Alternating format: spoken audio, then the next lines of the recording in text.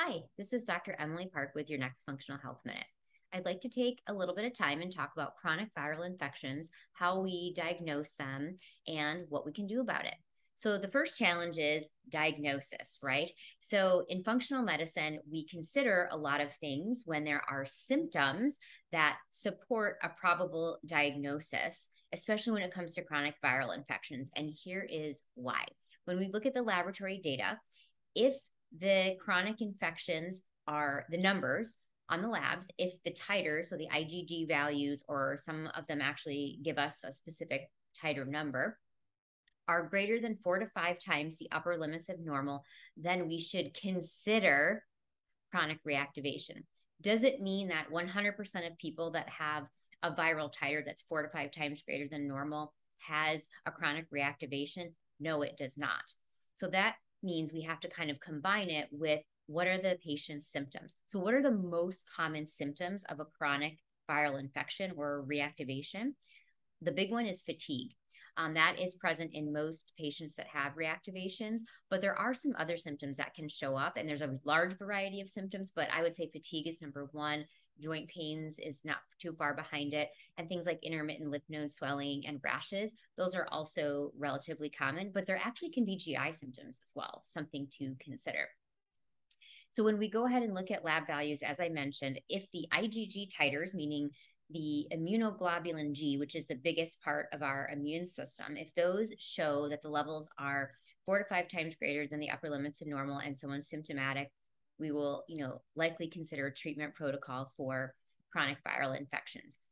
If other values related to those infections, like an early D antigen for Epstein-Barr virus, for example, or actual IgMs, the IgMs are the early antibodies. Those tell us there is an acute infection going on or definitely a reactivation. If those are elevated, then that is definitely a signal that this infection is active and current. However, for most people with chronic viral reactivations, that's not the case. The IgMs are not high, and the Epstein-Barr virus early D antigen isn't always high. And by the way, Epstein-Barr is one of the only viral tests that we can look at an early antigen like that. All the rest of them are just plain IgMs or IgGs, and some of them actually only even have IgGs and or titer numbers to look at.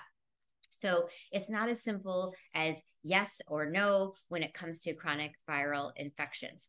And by the way, these viral infections can apply to just about everything. So I've already mentioned Epstein-Barr, but it can be cytomegalovirus, it can be HHV6, it could be West Nile virus, it could be COVID, it could be influenza, it could literally be anything. And even though, there's some other atypical infections that aren't viruses, that aren't also typical bacteria, like for example mycoplasma is one of them. There's some others that fit into that category too, like of course Lyme disease and whatnot, that are really good at hiding from the immune system, let's say, and becoming kind of chronic low-level infections that are there in the background taxing the immune system. So of course, as I mentioned, we're going to look at symptoms and we're going to look at blood work to start with. And then if we think that a chronic viral reactivation may be responsible or partially responsible for symptoms, we're going to, of course, look at other blood work too, or in most cases, we already have. We want to make sure things that are important for the immune system to respond properly are in really good places. So, of course, we're looking at things like vitamin D, vitamin A, zinc, vitamin C, tons of important nutrients, magnesium, the Bs, lots of things we can look at to make sure that the immune system has all the tools, the building blocks to work properly. Omega-3s is another big one for that. So we start with those. And then on top of that, there are things we're going to do to help the immune system, work better. So we're probably going to add things like, some curcumin, if it's not already on board, some NAC, maybe some glutathione. And there's other combination products we can add as well. And then, of course, once those are on board for a period of time, then we can start to actually give some antivirals. And most of the time, the herbal supplements work really well. So these are things like olive leaf extract or monolaurin or lauricidin, for example. I really like a combination product. Biocidin has a bunch of herbs combined in it that are really effective, that also have biofilm busters in it that can be really helpful. But depending on what infection or infections come up on labs that we think may be chronic reactivations, I'm going to aim treatment more specifically at those.